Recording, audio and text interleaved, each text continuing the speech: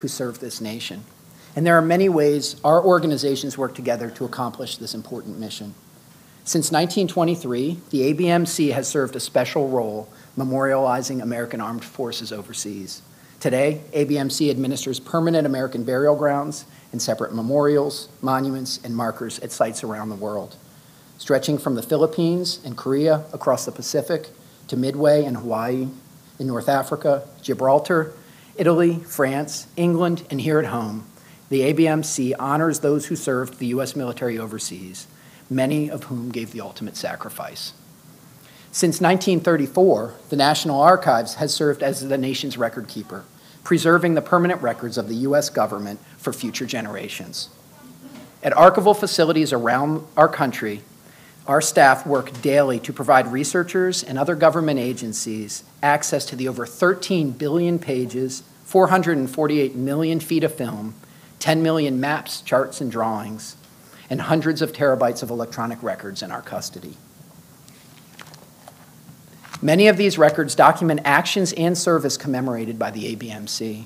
At the National Personnel Records Center and National Archives in St. Louis, we hold the official military personnel files, World War I burial files, individual deceased personnel files, casualty records, and other personnel-related records for all those who served in the U.S. military.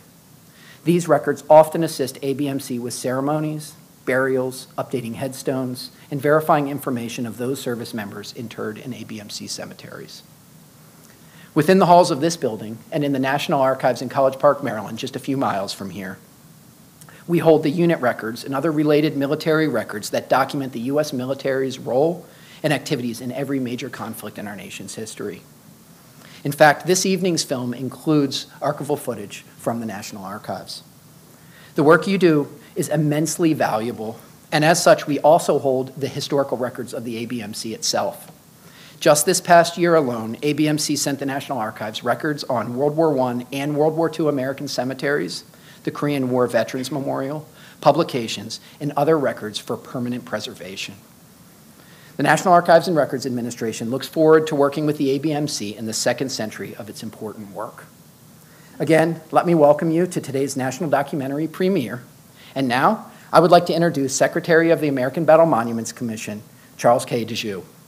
Secretary DeJoux was appointed to serve in this role this past May by President Joseph R. Biden. The 20-year Army Reserve veteran holds the rank of Lieutenant Colonel, and among many other assignments, served in Afghanistan in support of Operation Enduring Freedom in 2011 and 2012. He represented Hawaii's 1st Congressional District as a member of Congress, serving on the House Armed Services Committee and House Budget Committee.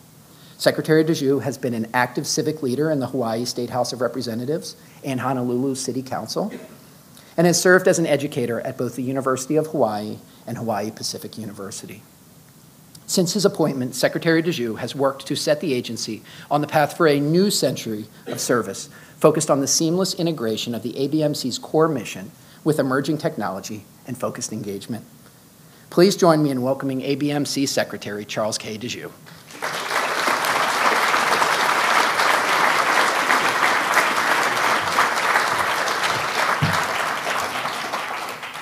Good evening, everybody.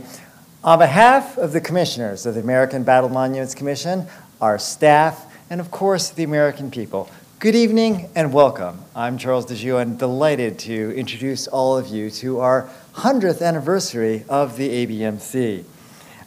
Before I begin, I want to give special thanks, of course, to the National Archives and for hosting us here and for allowing us to be in this beautiful building with, of course, America's founding documents. It is a delight for myself and my staff to have each and every one of you here. I do also want to recognize a few people in attendance. We have Ambassador Nicole Brittner-Bengtschen from Luxembourg, Madam Ambassador, as well as Ambassador Residence Karen Price, the British Ambassador to the United States.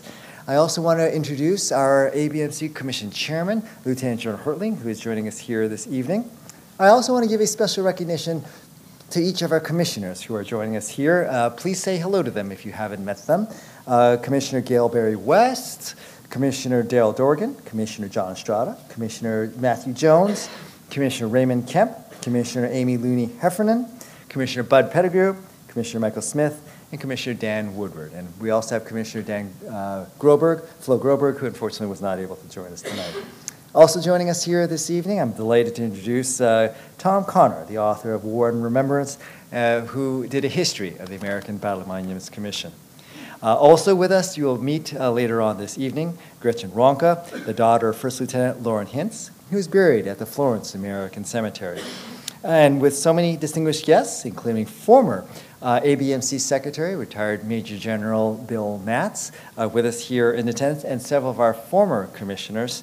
We are here to commemorate the mission and the memories of the American Battle Monuments Commission and our honorable and sacred mission.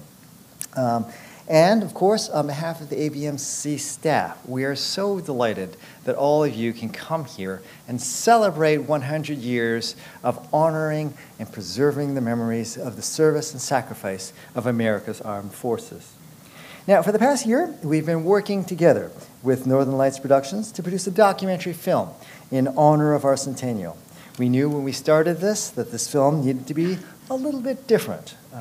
It needed to be unique and convey the mission of the American Battle Monuments Commission. It needed to speak emotionally and evocatively and show how the ABMC keeps the stories of our fallen alive. The result, I believe, is a remarkable encapsulation of the marriage between preservation and progress that is reflected in our centennial commemoration. While the film shares some very powerful stories from our past, it also looks forward to our mission going into the future for our second century. I'm extremely pleased to share with you that this film with you tonight, and I want to give a special acknowledgement to the Northern Lights team, which helped us put this together. Here with us tonight for their work are both Beth and Andy, and to the dedicated public affairs team here at ABMC. I hope you find it, as I did, a powerful and beautiful tribute to the men and women whose legacies we honor and carry forward in the roadmap for the ABMC's next 100 years. Thank you all again for joining us. I hope you enjoy our film. Mahalo and aloha.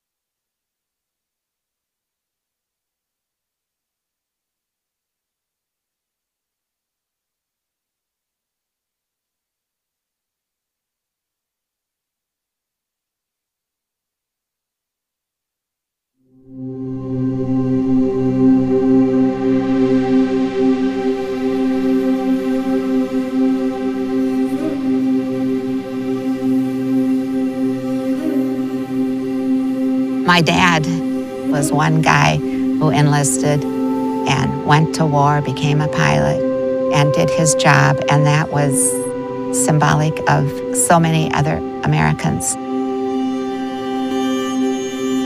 This beautiful cemetery with the wall of the missing, the beautiful chapel, is a place of reflection. To have subsequent generations of people who are looking at their family history and thinking, well, my great-grandfather is buried here, and people still remember him. ABMC is taking care of our ancestor.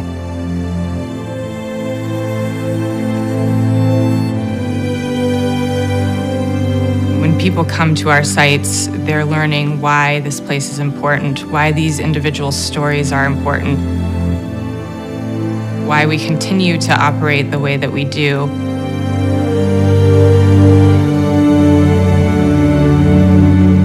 You lose that first life on the battlefield.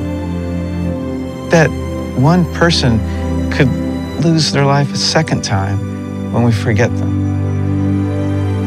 There's no greater calling and no more worthy assignment than to keep that memory alive.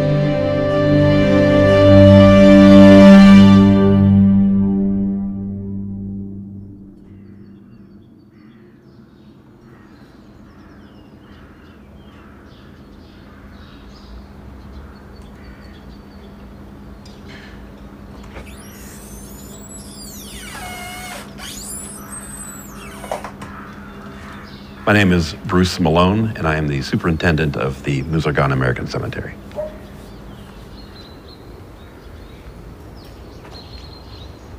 I do live right here on the site.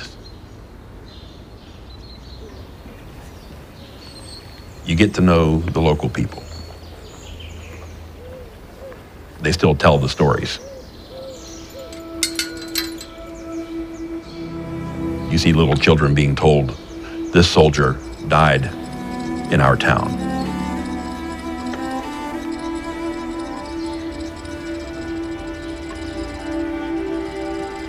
My grandfather is buried at Henri-Chapelle Cemetery in Belgium.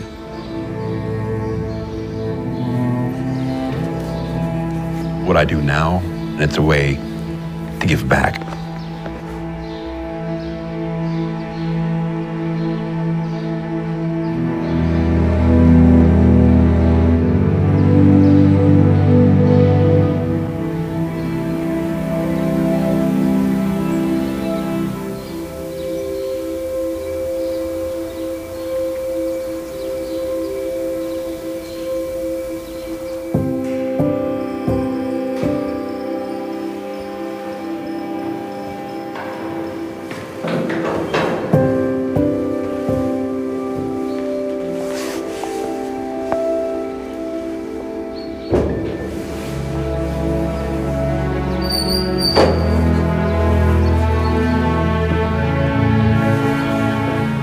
Musargan battlefield is one of the most hallowed places.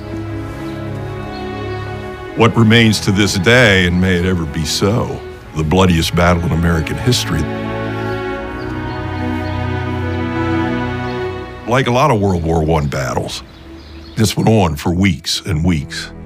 It ended with literally the armistice on November 11th, 1918.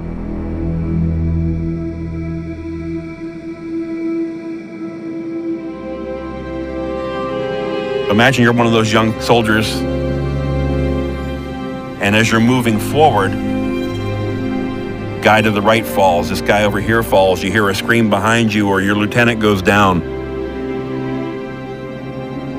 You look back to this hillside, and the Army Graves Registration is now burying the buddies that just fell as you came across the hill. You have to be thinking, how long before I end up on that hill? How long before I'm over here? Things that happened on this hill were just horrific. But today, under our care, you can hear the birds chirping, the flag waving in the wind, and it's a tranquil, serene sight. It's an honor to be here, but above that, it's a privilege. Very few people get to do what I do, and I'm proud of that. So I will do my best at it, absolutely. I don't want to let these guys down.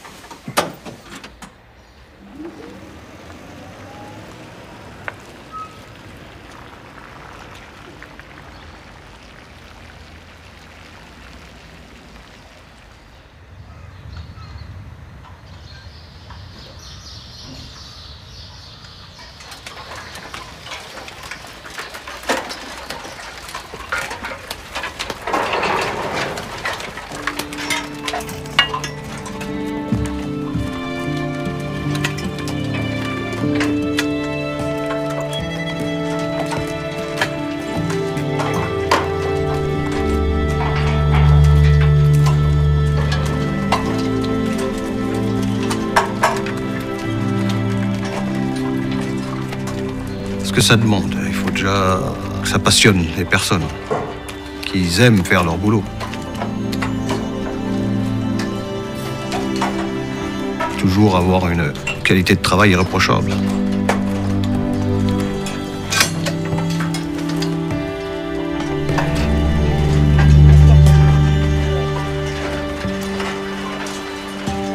pas reculer d'un mois, mettons, le travail qui est au jour le jour à travailler. Qu'est-ce qui arriverait si vous le faisiez pas, justement? Très bonne question. Bah, je pense que, je sais pas, aucune idée. J'ai jamais eu l'occasion de... On n'a jamais eu l'occasion de laisser les tilleuls non taillés un an. On est obligé d'avancer. C'est pour faire avancer le travail, que le cimetière reste correct et propre.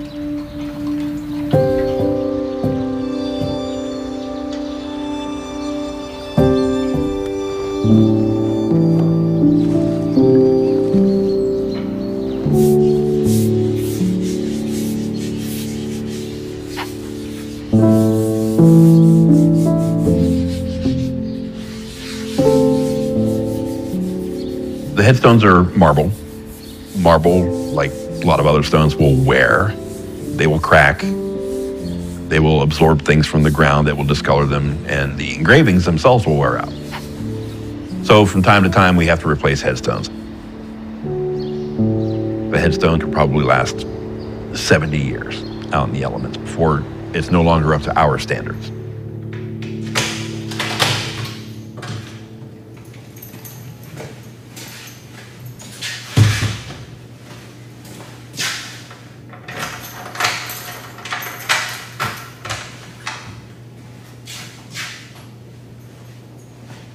Je m'appelle Adrien Raymond.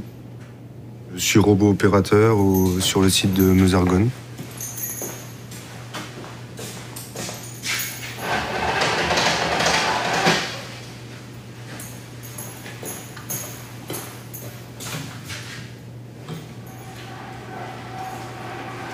Mon travail consiste aux gravures des stèles.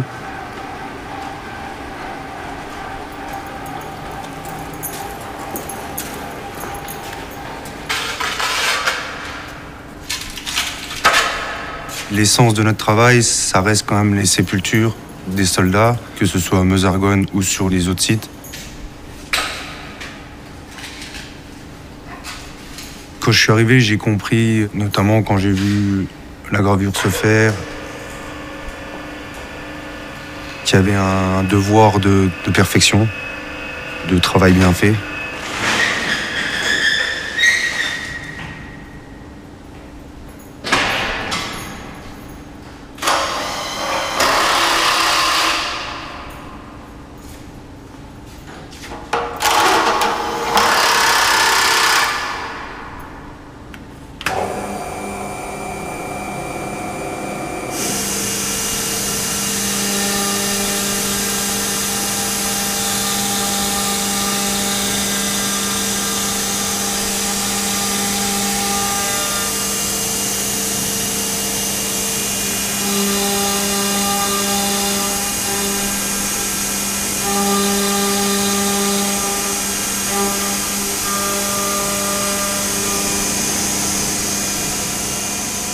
Je suis quand même fier de mon travail, et pour la ABMC et pour les États-Unis. Je vais faire attention à faire un meilleur travail possible pour rendre le cimetière comme il doit être. Parfait.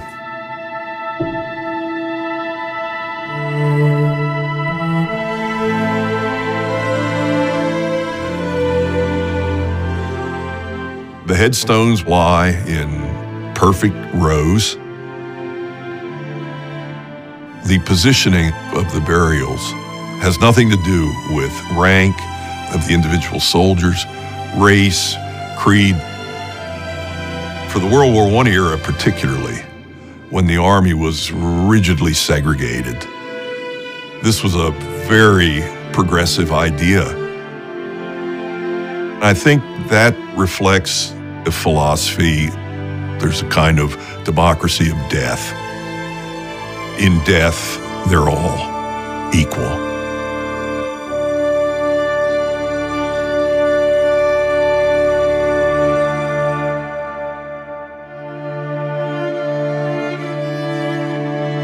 Almost immediately after the First World War stopped in 1918, the Graves Registration Service, the GRS, got about the work of collecting bodies. And by that point, they were scattered in literally thousands of different grave sites. A lot of the work was done by African American soldiers, and very grim labor. The decision was made that repatriating 75,000 bodies might be a little bit too much for the resources of the government then at hand. The War Department sent out ballots to give the individual families the choice. 45,000 of those 75,000 bodies went home. A little bit less than 30,000 of them were to stay in what turned out to be 8 permanent cemeteries maintained by the American Battle Monuments Commission.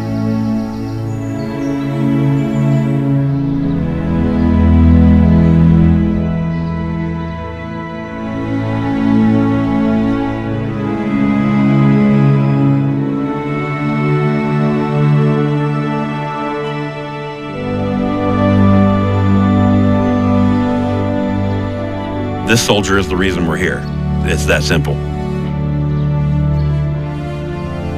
Pick one. We have the trees, the fountain, the grass and all, but it's all about this soldier.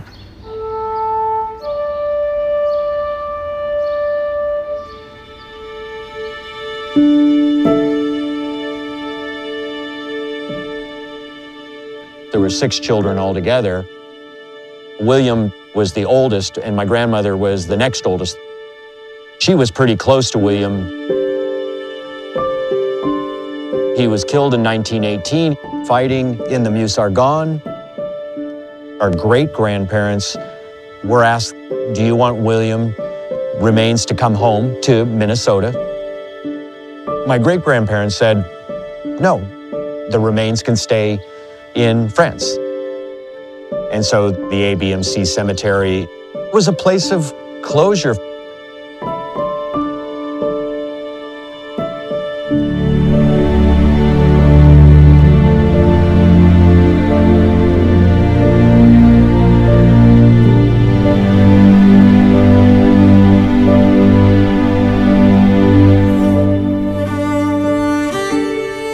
We would get a lot of questions saying, you got to bring the remains home. They're coming home. That was always the thing. It was so important that the remains go home. When I said, no, they are home. I mean, this is Omaha Beach. The fact that he was a D-Day casualty, that's not lost on us.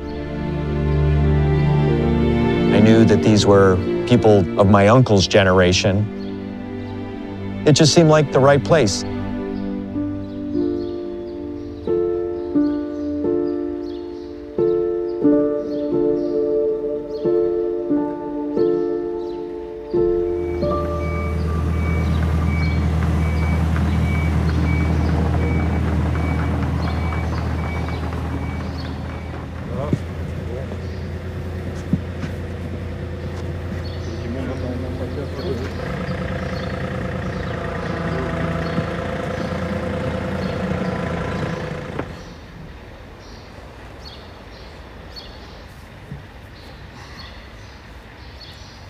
Bon, il n'y a plus qu'à.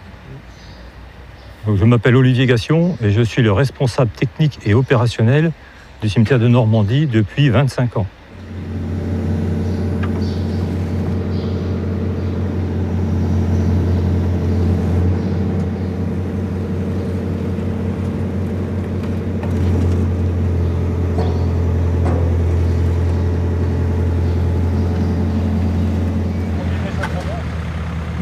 Il a fallu trouver un endroit qui était dans des croix déjà, qui était en alignement.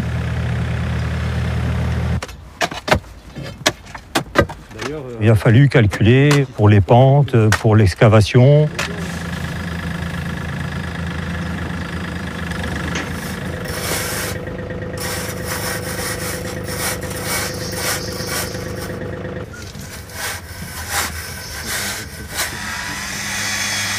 Nous sommes en train de préparer la plateforme qui doit être de niveau par rapport au terrain qui, lui, est en pente,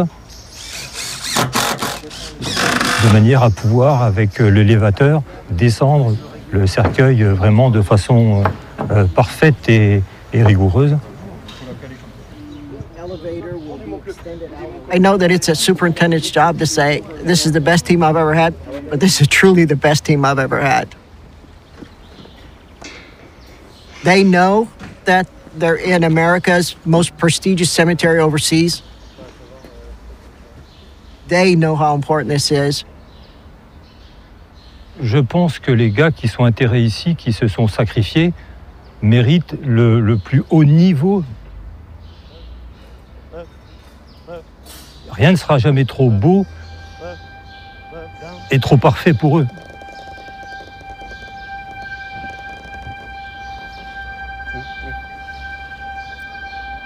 Center, face. Forward, march. Left. Left. Left. Right, left. It's not very often when there's a memorial service and a graveside interment, and it takes place when not a single person here has ever met the deceased. That is the case with this young man we honor today.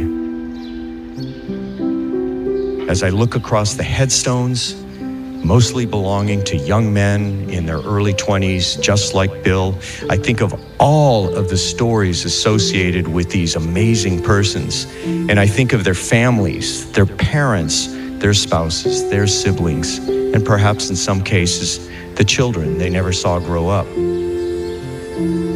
Ready, aim, fire. Fire. Fire. Cease firing. And on behalf of our grateful nation, please accept this flag and faithful service.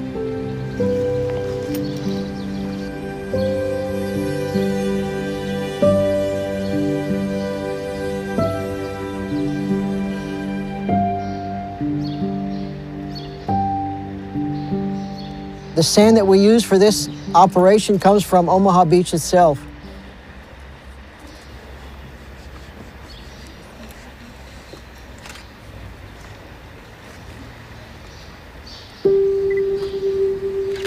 The rosette is a laurel wreath, which symbolizes eternity. And then the 8 points of the compass, which symbolizes that we will continue to look for them at all points on the globe until they're found. The rosette also signifies that William McGowan is no longer missing in action. There's 1,557 names on the wall of the missing. We added the 20th rosette today. That rosette, for me, and I think for a lot of my siblings, that was the closure. I mean, that was the moment. I feel like I've done something for my grandparents when the rosette went into the wall. We've got to get this right. We want the family to think that we care, because we do.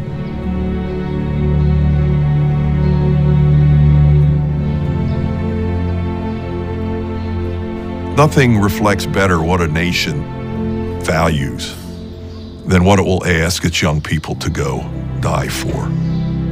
And in same fashion, I think nothing speaks better of a nation than how well it will try to preserve the memory of those who have answered the call and made the ultimate sacrifice.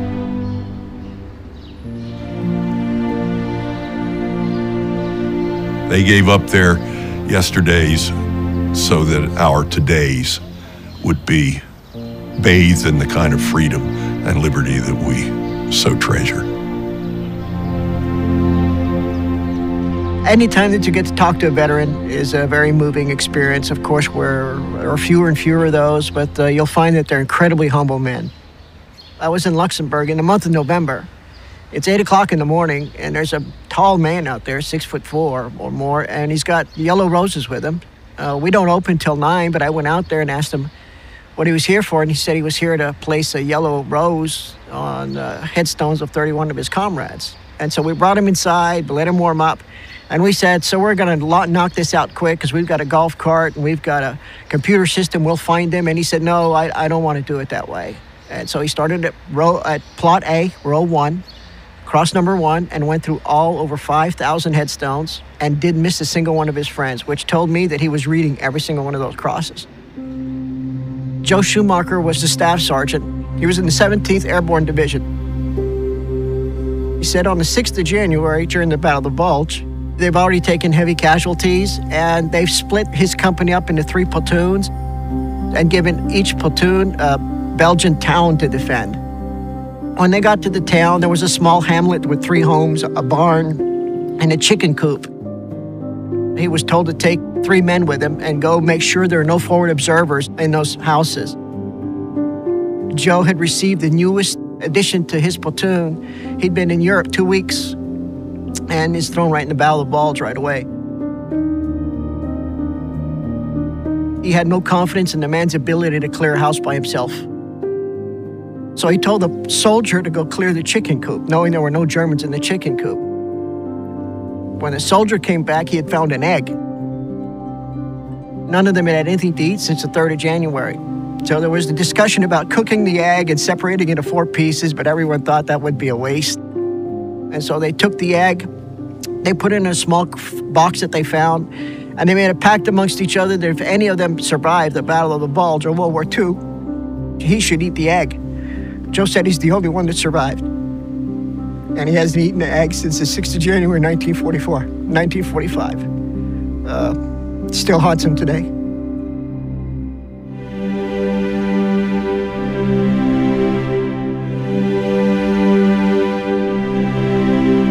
Oh God, I'm glad that I am young, free to go, wander, to venture, to explore. Let me live life while I am able.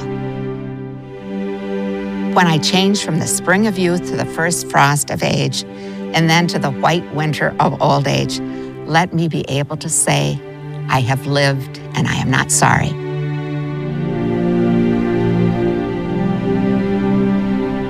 My dad wrote under a pseudonym. He used his mother's birth name rather than Hintz when he was writing his poetry. Apparently he thought that was more sophisticated. I mean, he was 19 or 20 when he wrote these. So even though he didn't live to the white snows of old age, I think he experienced life and enjoyed it tremendously.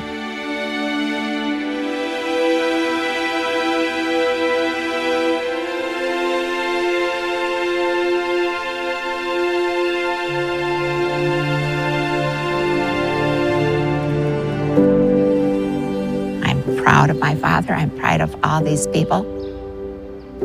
Oh, Angel, what a difference from the last time we were here, that cold, rainy, windy November day.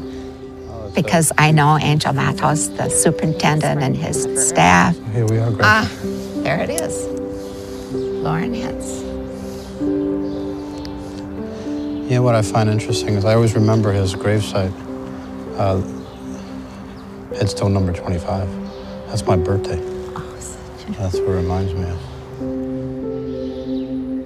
And there's sadness, of course, but it's a peaceful thing, knowing that they are not forgotten, that ABMC is taking care of them, and that the people of the United States are remembering their work, their duty, their professionalism, as well as their sacrifice.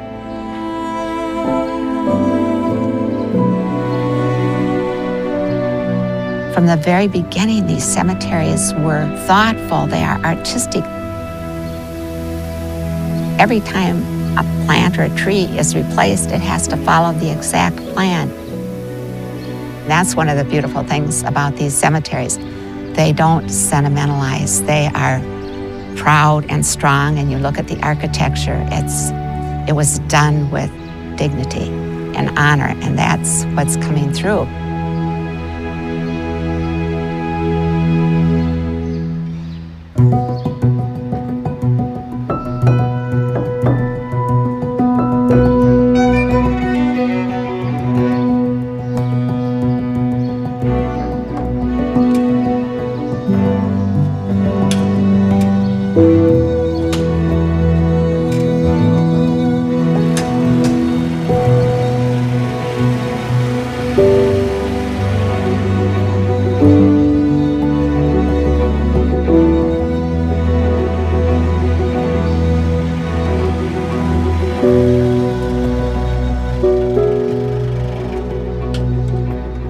There's a lot of things that goes into making this happen.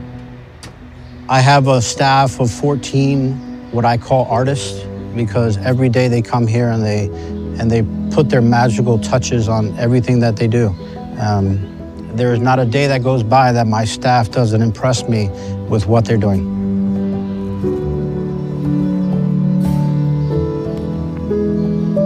For example, if you take a bench, if you take a chair, a lot of people do not look into what goes into preparing that bench for our site.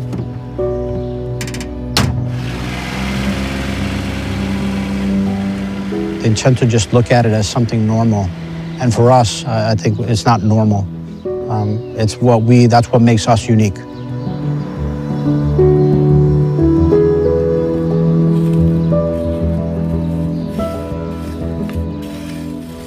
This is the centennial of ABMC.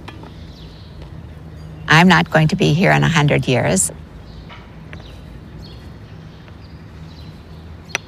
But I like to think of whoever the superintendent is, whoever the green team is, that this will still be a living, vibrant place where descendants down the line of my family and all these other families can come experience a place where equality reigns, a place where each soldier is respected and honored for the service he provided. And ABMC is doing that now, and I am certain that it will be doing this in another 100 years.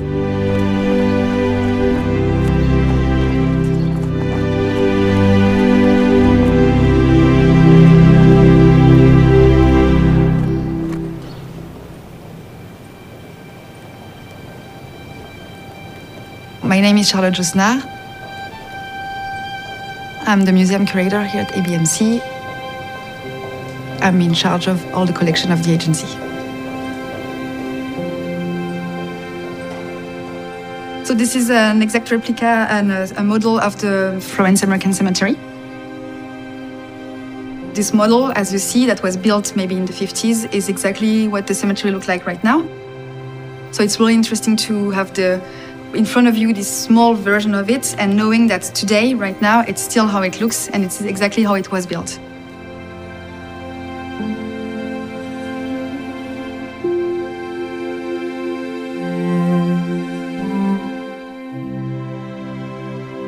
I think it's a very important testimony on the process and how we build cemeteries.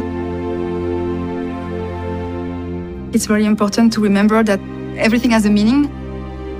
Where we put the tree, where we put the building. Nothing is just there by accident. Everything was built in a way to commemorate the soldier.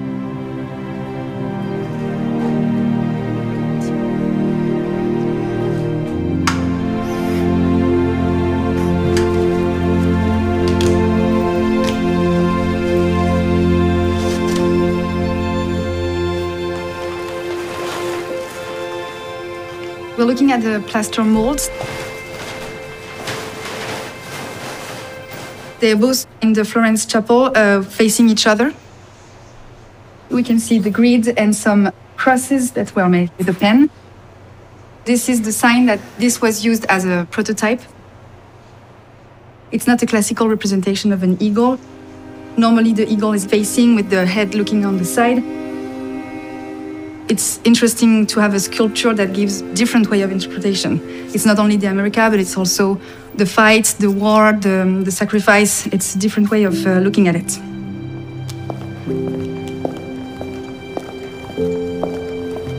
My biggest dream is that maybe in 100 years we will have an ABMC museum somewhere with all of our pieces displayed.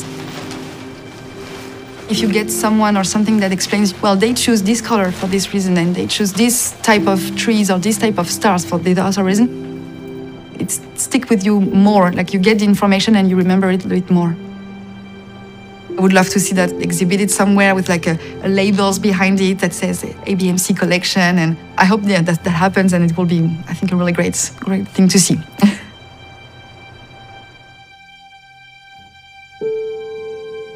Well, the ABMC was established by Act of Congress in March of 1923. There were at least two fundamental purposes. One was to create sites of remembrance, cemeteries, but ultimately monuments as well. On Hill 204, overlooking Chateau Thierry and the Marne River, stands this beautiful monument to commemorate the valor and sacrifices of the American soldiers who fought in the region. It is for me a distinct pleasure to see before me on this former battlefield so many veterans who served here and elsewhere with the American Army in the World War. General John J. Pershing was a living American hero. He was the equivalent of a 6-star general. There had never been anybody holding rank that high in the American Army. I extend a warm welcome here today and trust that your visit to France may meet with your highest expectations. I greet you most cordially. He was very much a hands-on leader of the American Battle Monuments Commission. He wanted to be assured year in, year out that all that was being preserved.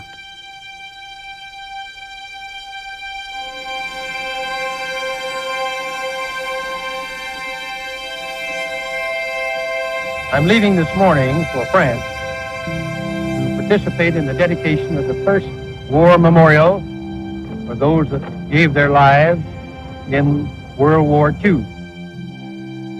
We are surrounded here by those who paid the price of our mistakes or misconceptions. They paid the full price, and this must never be forgotten. For Marshall to come along a generation later, a world war later, with all of his skill and with all of his heart for the soldiers that had been under his authority as Chief of Staff of the Army in the Second World War. That's just amazing to me.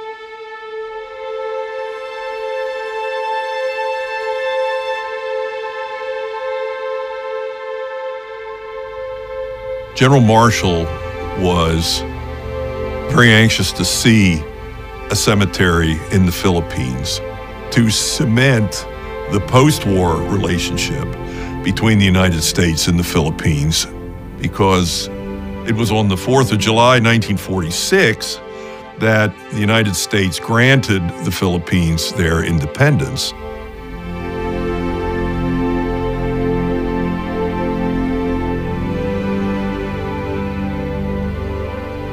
When you see all of the white crosses, it just seems so anonymous. There's little distinction between the names, little distinction between the crosses. Filipinos and Americans are laid side by side in the same way that they fought, side by side, shoulder to shoulder. But that's the beauty of it. It's symbolic of the equality of the sacrifice of all of those that are buried and memorialized here.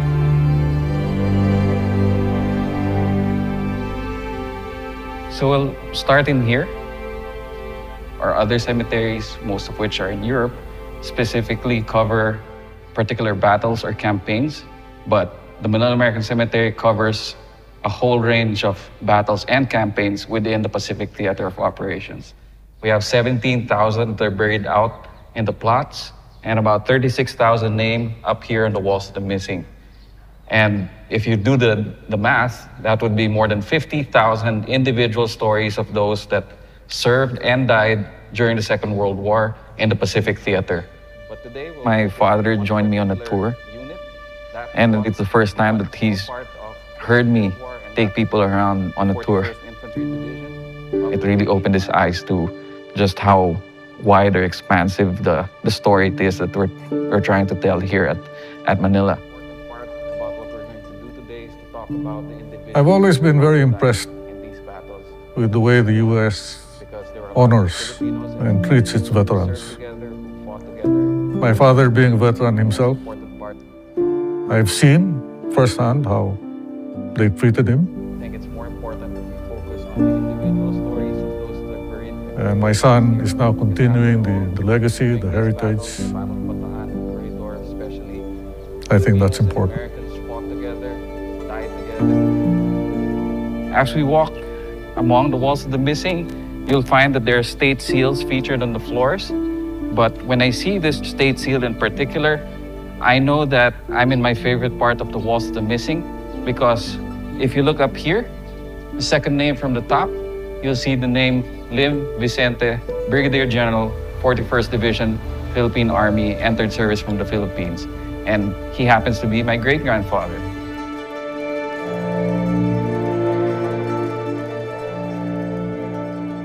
My grandfather is one of the more recognized heroes of World War II.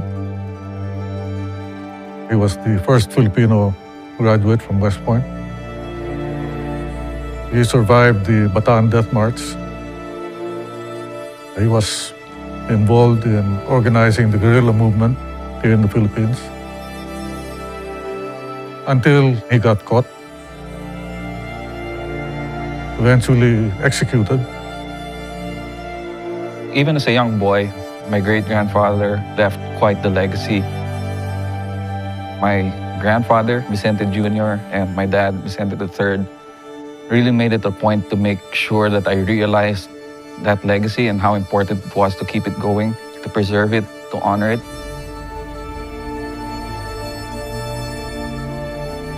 You know the famous war heroes, you know the battleships, you know certain aspects of history.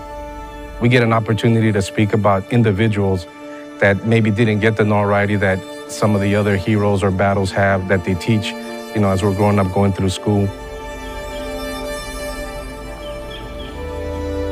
There was one letter before the fall of Bataan that he wrote his wife.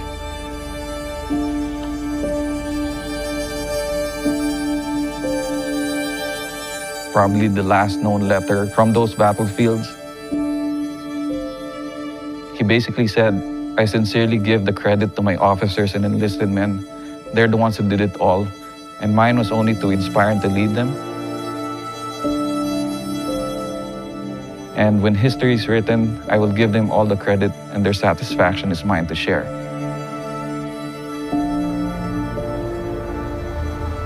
Sometimes, some of those stories feel like they kind of call out to you. I think those are the stories that are really important to tell, because no one else is going to tell it. That's more than 50,000 individual stories that are just waiting to be told.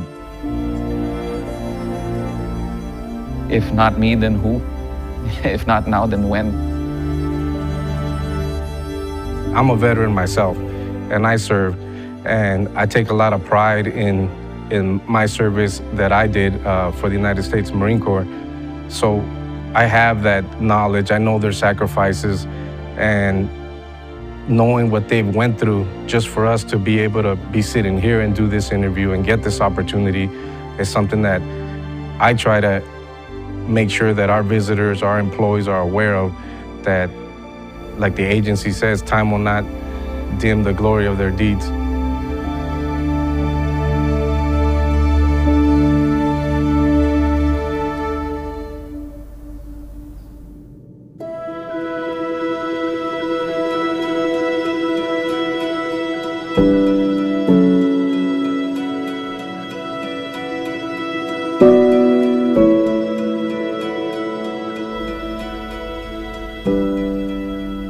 Pick these flowers up because someone came and left them, but they're getting old, and someone next week's gonna come lay some more. So we'll pick these up and make room for some new ones. How about that?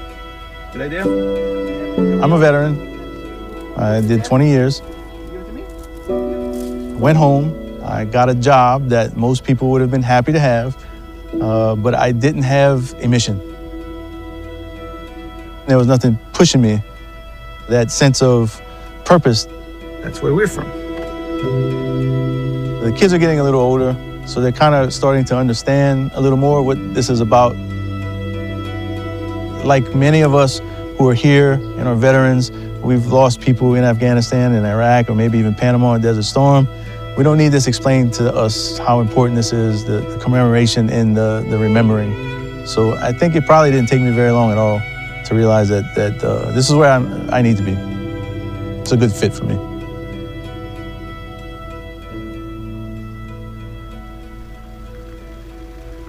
I particularly like this cemetery because it's small and it's an intimate cemetery. I always say it's a family cemetery. They're all a family. The people who look after the cemetery are a family. And the people around the cemetery, the community, is a family, and it will always be looked after.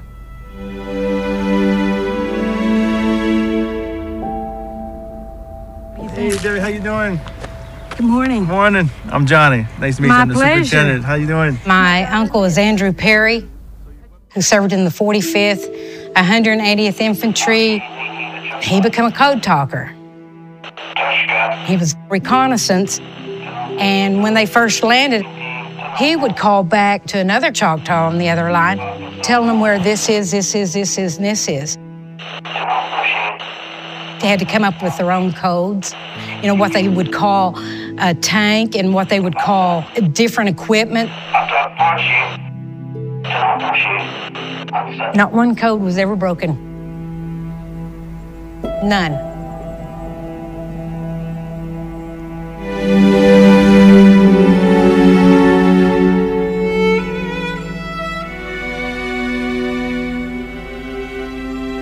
All right, Andrew, I brought Mama to you this year.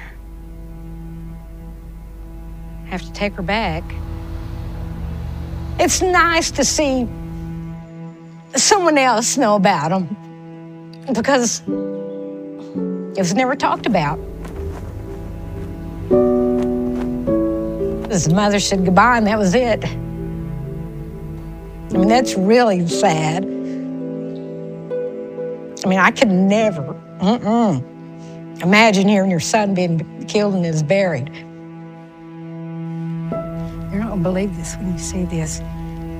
Mom, still, all this for Andrew? She said, look at this place.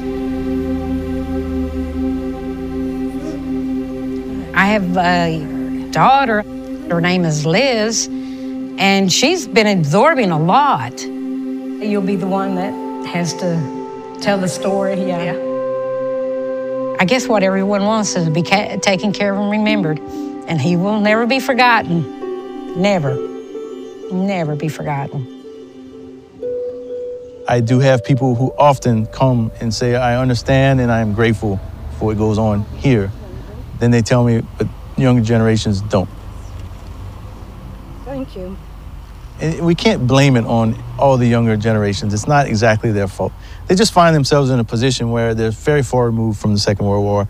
We're all far removed from the First World War. But I think these places can be used, and we do actually use this cemetery as an educational tool for younger generations. We have school groups come all the time. So ABMC's mission is not just to commemorate, but we also educate.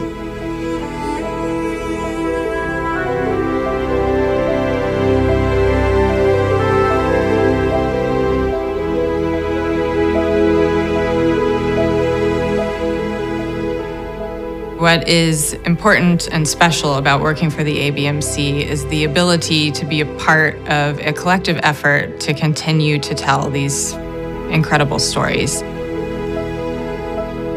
The ability for people to identify with something creates that emotional connection. It forms a stronger memory, and it creates relevance. The American Battle Monuments Commission has always been interested in education. General Pershing himself understood the connection between soldiers dying, but for an objective, for a purpose. The ongoing work of education and preservation will always be unfinished.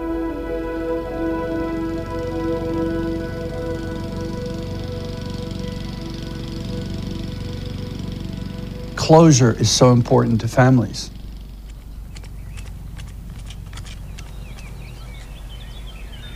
There are families today who are still awaiting the location where their loved ones are interred.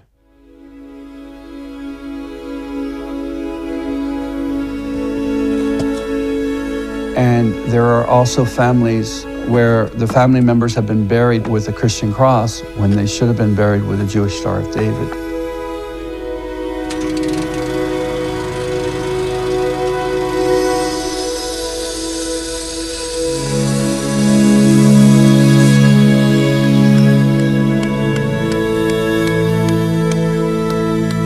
Tomorrow, we will be changing the headstones of 2 American soldiers who were identified as being Jewish versus of the Christian faith. So that is just an indicator of how ABMC is working with other federal agencies and other organizations to do the right thing. Someone once said that our flag, our American flag, does not fly because the wind moves it. Our flag flies with the last breath of each soldier who died protecting it. And it is precisely this that brings us here today. These Latin crosses that will be roofed today are not symbols that we say good riddance to. Rather, we bid them a fond farewell. We lower our heads in gratitude and respect to these silent civil sentinels who have so majestically stood guard over these young men for all of these decades. For all kinds of understandable and legitimate reasons, a number of American Jewish soldiers who were killed during the Second World War were buried under Latin crosses.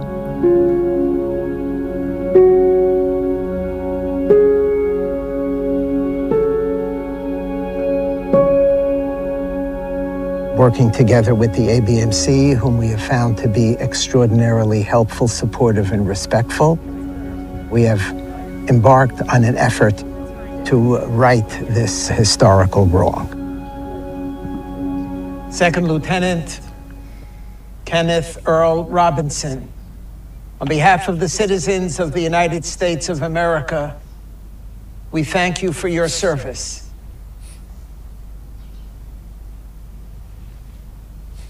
And Kenneth, on behalf of the Jewish people, we welcome you home. May the merciful one protect his soul forever, and may he bind his soul in the bonds of eternal life. The everlasting is his heritage, and may he rest in peace, and let us say, Amen. There are many people here with me, my dear family who wanted to join with their old mother and grandmother in her joy, and most of all, my dad, Ed Robinson, I feel him here with me, telling me, good job. Thank you so much. Yiskadal v'yiskadash shmei Rabba, v'amad yivrach kusei v'yamich ma'kusei. Closure. Closure to the families means a lot to our agency because it's important to us to know that we've done the right thing. And ABMC is a unique, small agency with a really special mission. And that's to keep the memories alive.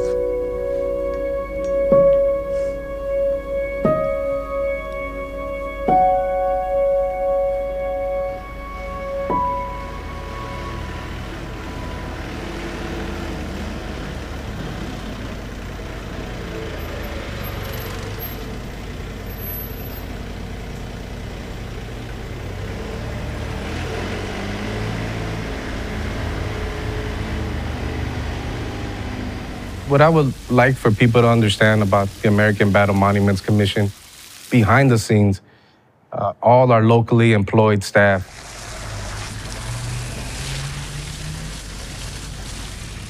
the effort that they put in to ensure that they keep the cemeteries looking like it's one that the families and the veterans themselves would be proud of. And without those employees, it would not be possible. So we're very grateful for the employees all around the world that ABMC has as part of their agency.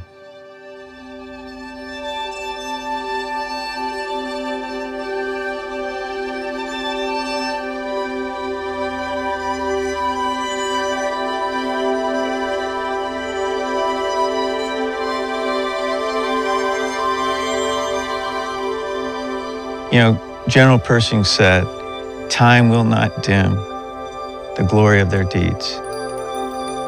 And it's a concept and really a charter to the whole effort of the American Battle Monuments Commission these last 100 years.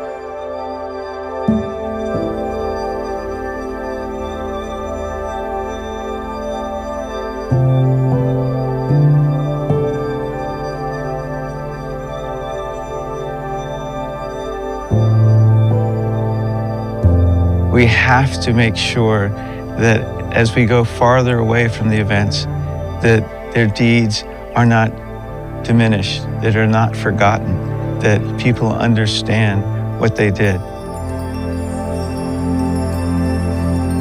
And I think that as we look to the next 100 years, I think that same quote will drive what the American Battle Monuments Commission will do.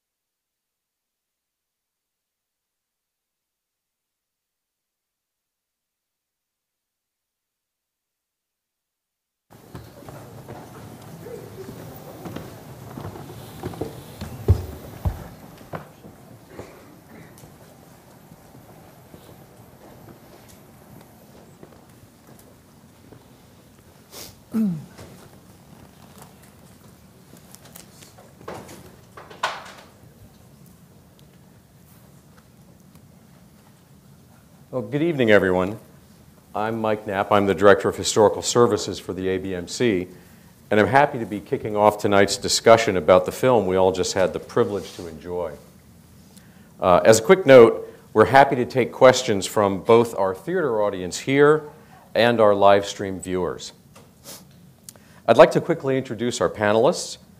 ABMC Chairman, retired Lieutenant General Mark Hertling, ABMC Secretary, whom you already heard from, Charles Dijou, Tom Connor, the author of War and Remembrance, the Story of the American Battle Monuments Commission, and most importantly, Gretchen Ronka, daughter of First Lieutenant Lauren Hintz, who's buried at Florence American Cemetery.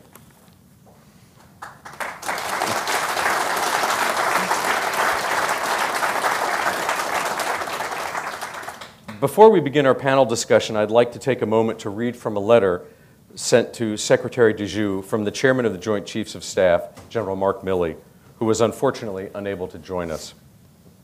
In acknowledging the centennial anniversary, he wrote, "It is not lost on me the amount of dedication required to ensure the memory of those who made the ultimate sacrifice defending our nation overseas will never fade. It is through the tireless efforts of the ABMC that the lives of these fallen heroes are never forgotten." He goes on to say, "On behalf of the men and women of the U.S. Armed Forces, I would like to thank the American Battle Monuments Commission for its continued support. We are grateful for the commitment to never forget." We certainly appreciate General Milley's words of recognition, all of which I think goes to the heart of the documentary. Though we may evolve, there's no end point to the ABMC mission. And our teams around the world will proudly continue to drive forward, honoring the service and sacrifice of the U.S. military and sharing those stories for generations to come. Which seems like a good place to begin our discussion. I'd like to start with just initial reactions to the film from our panel. What were some of your first impressions from the documentary? And I will open it up to whoever wishes to go first. Well, I'll start, and then let me just say thank you again for all of you joining us here in our centennial celebration here of the ABMC. For myself, I think what the film conveys and what touched me is this legacy. It speaks to who we are as Americans, that the United States, I realize we as a people, we as a nation have not always been perfect. We all know America has made mistakes. But what comes through this film is the purity, the best of America. It's our nation's values, that we as a nation, that when we send young people forward, we don't send people to conquer or to enslave or to seize. We send young people, our best and our brightest and our finest of our nation, to go fight for words, freedom, liberty, democracy. And that we as a nation remember that, and we hold, and it's this special, incredible mission that the ABMC has to make sure this sacrifice is not forgotten.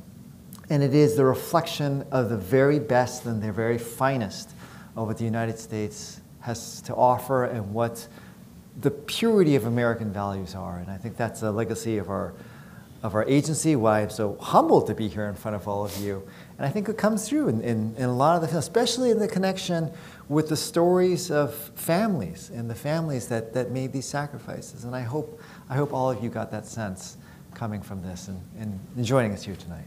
You know, if I can join, because I'm smiling because Charles and I have been together too long. It's the same kind of thought that I had just a minute ago. In fact, the phrase he used about American military never wanting to conquer ground. The only ground we ask for is where we bury our dead in foreign lands. And especially being here, the part about the values, I was thinking earlier this evening during the reception, I went up and just looked at the Constitution. And all of the men and women who are buried in our cemetery have a lot of things in common. They not only sacrificed for our nation, for their families, for our way of life, but each one of them at some time, usually during basic training or when they were going through OCS or West Point, they all had the common bond of raising their right hand and saying, "I swear to defend the Constitution." And having spent a lot of time in Europe during my military days, I would ask other nations that we were partnered with what they vowed to defend, what oath did they take. And I'd get things like, oh, we defend our king or our president or our queen or the motherland or the fatherland. We are the only nation. The United States is the only nation that says we defend ideas, a piece of paper that represent our values, who we are as a nation. So that's what makes it special. And what you see, what I saw in the film, going back to the question, Mike, is the translation of that to not only those who work as part of our agency, but those foreign nationals who are part of our agency too. I mean, the words that we heard from the French workers, the Tunisian workers that were all part of the film, it seems that they've caught on to that, but for a different reason, because in many of their places where our cemeteries are, their people were liberated by our military forces. So they have taken on that bond with us of defending ideas, living for values. This film was, in my view, phenomenal. It was very emotional to me. Well, Chairman Hertling, I'd like to follow up with a question for you. One of the things that we've talked more about in the past several years has been the importance of our sites both architecturally and artistically in relation to our mission. Can you address this concept of art as commemoration and how we saw in the film every aspect of these cemeteries is meticulously laid out with this in mind? Yeah, we have a couple of people that work as part of our interpretive team that we're very proud of. You saw some of them in the film. You know, when you talk about the monuments, the statues, each cemetery is different. Each site is very different. There's no two that are the same. From the architecture to the beautiful monuments to the green lands, not just the grass, but the trees, as you saw as they were trimming the linden tree. What I was amazed at, having been to many of those cemeteries before becoming a member of the commission, I just thought it was a beautiful space. But since becoming a part of the commission, I've had some of our smarter people tell me what all those things mean and what they represent. And that's one of the things I think draws people to our sites, not only the reflection of the sacrifice and the honor and the courage that were exhibited by those who were laid to rest there, but also by just the design of the beautiful monuments, the beautiful statuary, and the green space. Each one of them is different, but each one of them is absolutely beautiful. One of the things I think is really important is the people, the green team. You saw the picture of the men so gently laying the bench and polishing it. Every single person on that Florence American Cemetery green team is so sincere and so grateful, and they touch the stones with tenderness and kindness. So the artistry of those human beings is coming out. That grass is artistically mowed. The sidewalks are artistically swept. And it's as you say, General, it's the gratitude over and over again. My family and I heard, thank you for your family's sacrifice, but for all the Americans who came to save us from fascism. And I think that the importance of those local workers, those green teams, and the cemetery staff who are there every minute of the day taking care of us. And as the last speaker talked about, knowing that her dad would be remembered forever. So it's the staff in those cemeteries and the superintendents who supervise them so beautifully, who are part of the whole artistic pattern. Seeing where we are tonight in this lovely auditorium and in this wonderful building where I have to put in a plug, I began my federal civilian career many decades ago. I won't say how many. But Secretary DeJoux, as you may have noticed, and some of you may have as well when you entered the Pennsylvania side of the building, under Robert Aitken's future statue, right in front of the National Archives building are the words, "What is past is prologue." There's a great parallel there looking how the past 100 years has prepared ABMC for its next century. Can you speak to that and to the evolution of our mission into the future? Yeah, let me begin by saying here that I think it's especially poignant that we're here at the National Archives. You know, right above us, the Declaration of Independence, our Constitution, Thomas Jefferson's actual writings of the life, liberty, and the pursuit of happiness. But those documents right above us, the Declaration of Independence, the United States Constitution, the reason there is value in those documents is because of the service and sacrifice of all those service members that the ABMC takes care of around the world.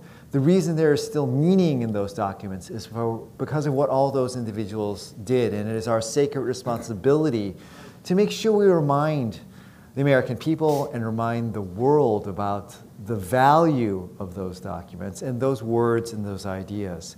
It is what has translated over the last 100 years that gives proof positive that America is a nation more than just a place. America is a place that believes in the best values of humanity. You know, for our agency, I think for our first several decades, our agency, what our agency has always been about has not changed and will never change. It is about honoring the service and sacrifice of our service members.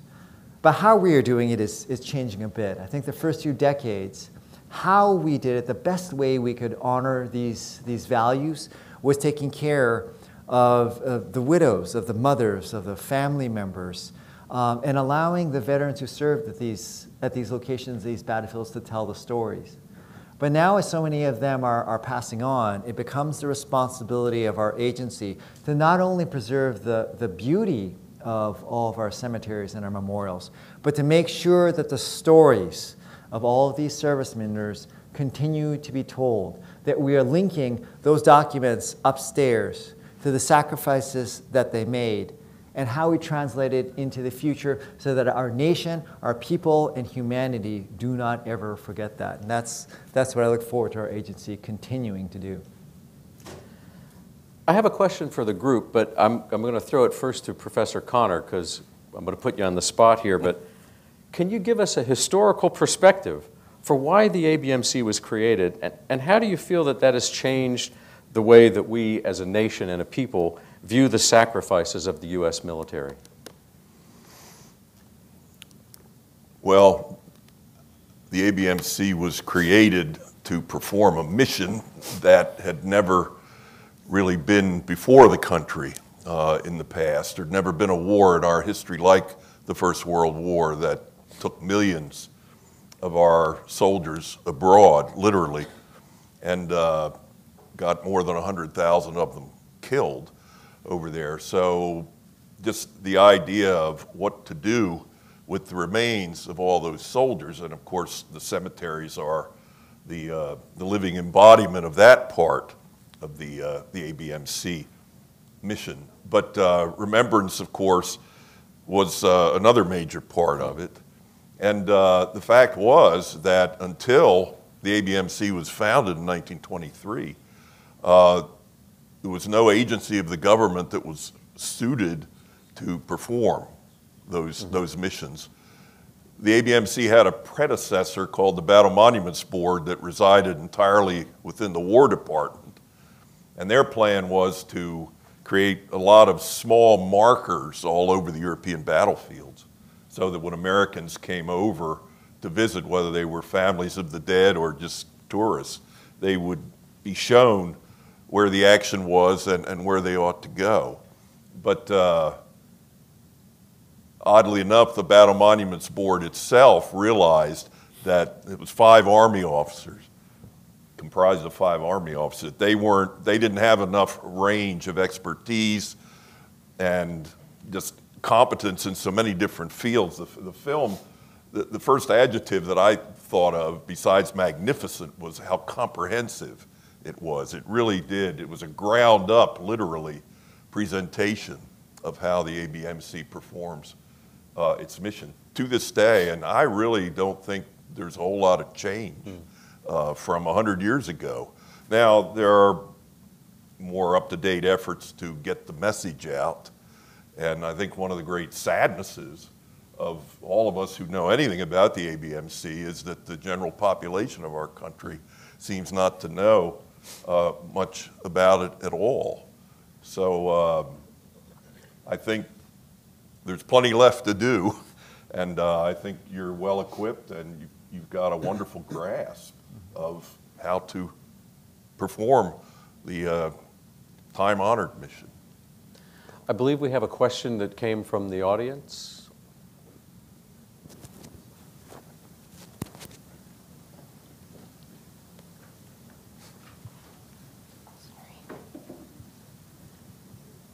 How much do headstones weigh, and why are there only two kinds?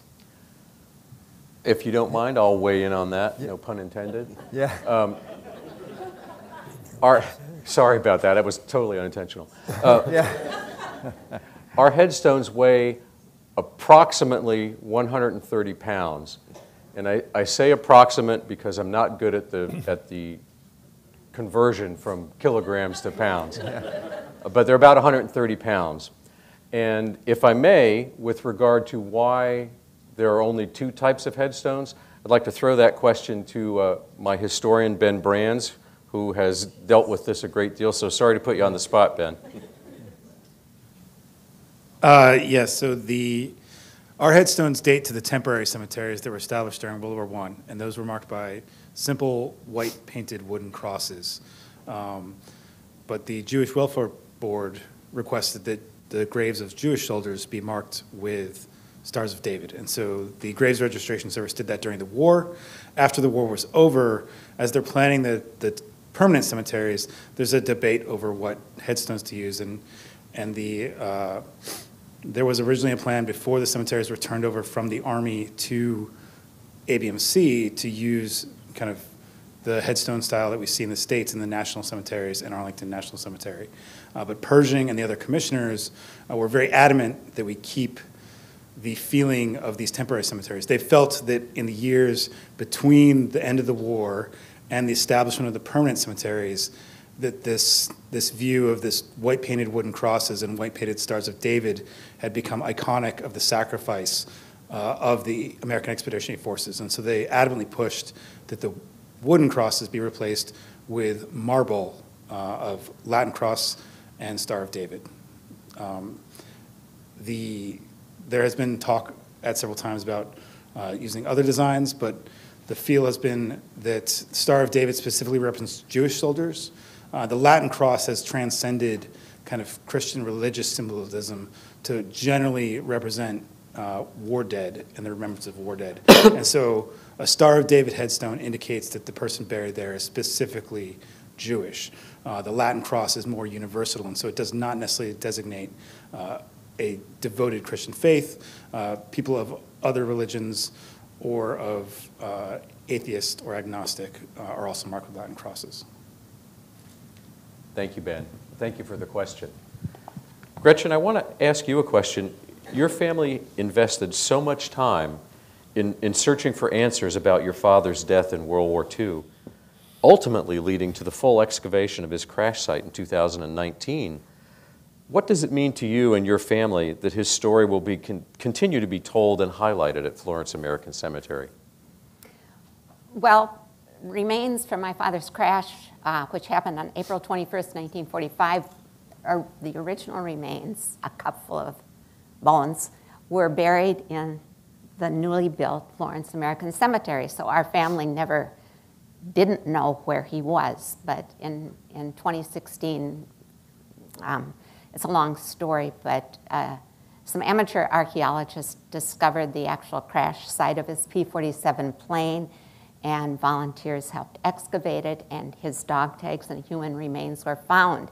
And so we, the family, approached the Battle Monuments Commission to see about burying those newly found remains, which were identified through DNA testing, my brother and me. And ABMC rose to the occasion. And for 2 years, the staff at ABMC and the staff at the Florence American Cemetery worked with our family to give us a memorial service and a full military burial. And it was an honor for us, but it was the first time since the cemetery had been built that there had ever been really a funeral for everyone. So we all felt that this was honoring not just my dad, but every single one of those 4,000 plus soldiers buried in that beautiful cemetery. And as I've said, my dad went off to war on a segregated troop ship.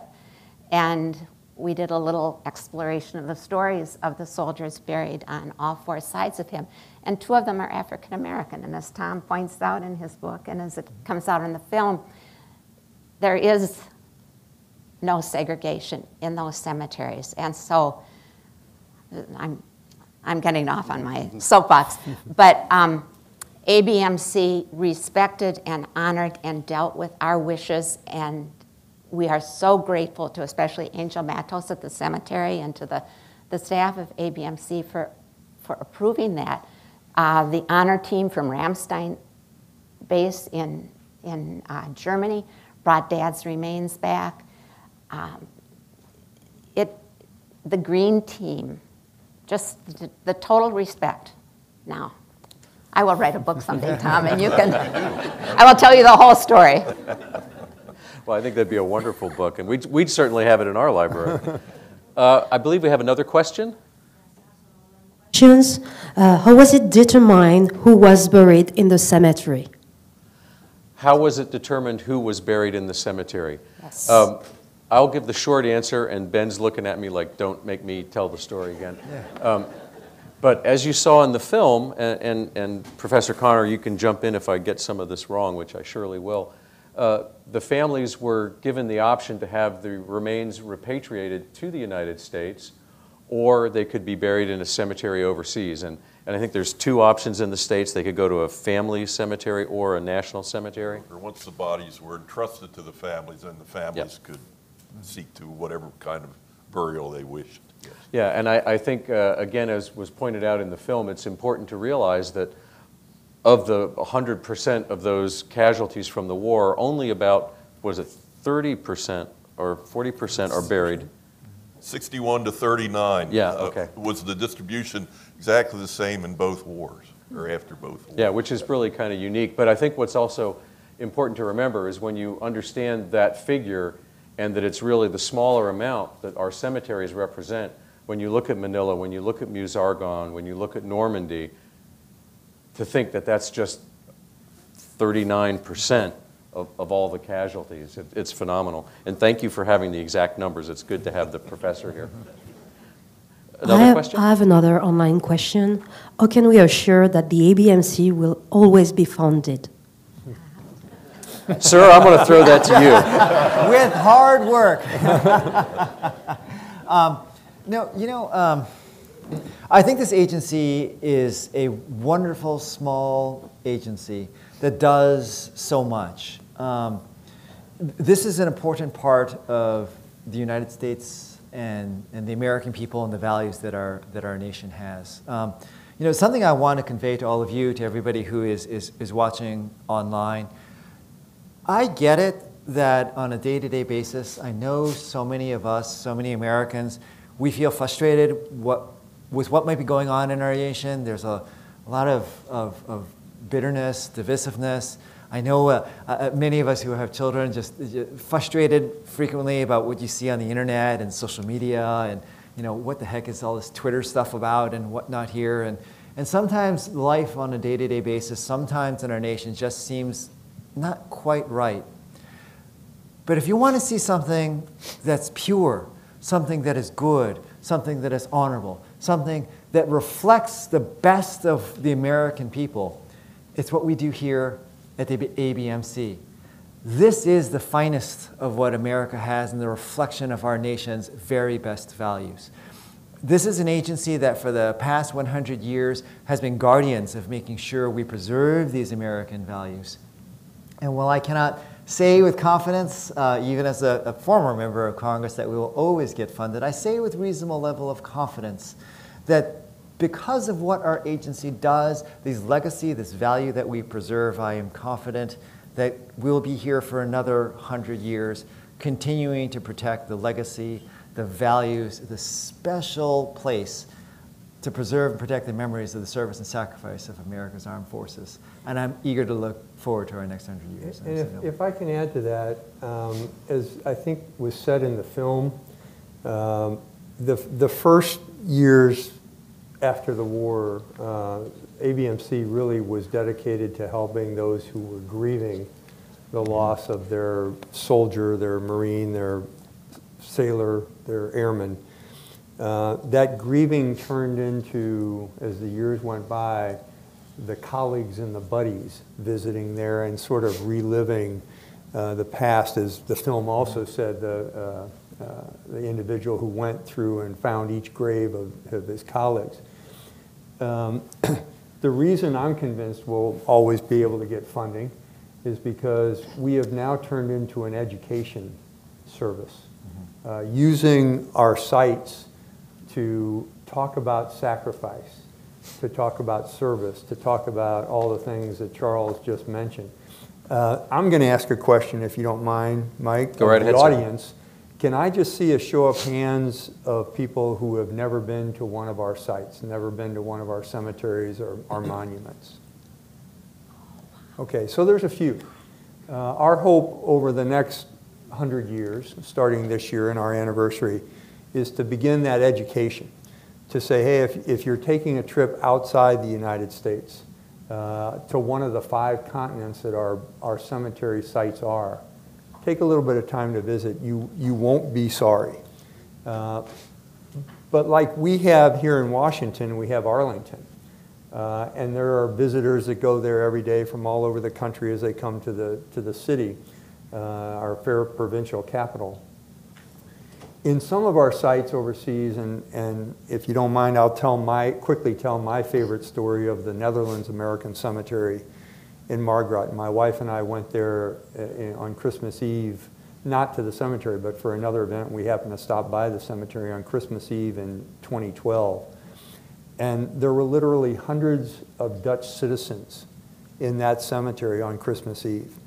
And what we found out, and all the ABMC commissioners know this, is every single one of those graves, close to 8,000 graves in that cemetery, have been adopted by local Dutch citizens. And when we talked to some of the Dutch citizens that were there, a family with 2 twin boys told us that they had adopted 2 graves and had passed it from generation to generation, and they were passing it to their sons because they could teach them about liberation and freedom and the sacrifice of others that had died for their country. These are not Americans doing this. These are Dutch. I don't think we have that same kind of program here at Arlington, but I know that several of our cemeteries overseas certainly do with the local citizens. And it's just a beauty to behold. People sometimes understand that more than we do as a nation. And as Charles says, we can get past the divisiveness that's kind of taking hold in our nation by just spending a few hours at one of our sites.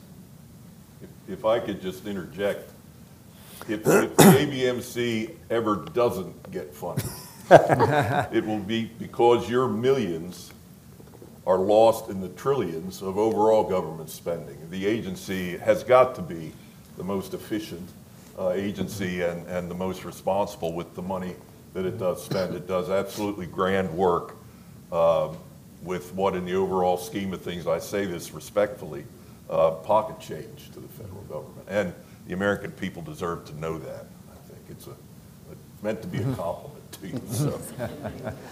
Do we have another question? I have another online question. How can we find out more information about ABMC's mission? I'll take that. There's plenty of opportunities. Of course, we would like all of you to visit our website, abmc.gov. But even better than that, please visit our sites. All of our sites are special. You've seen just a very small sampling from this film, but it really doesn't give the true weight, the magnificence, the honor, and the awe until you actually go and visit them in person. And each one is unique. Each one is special.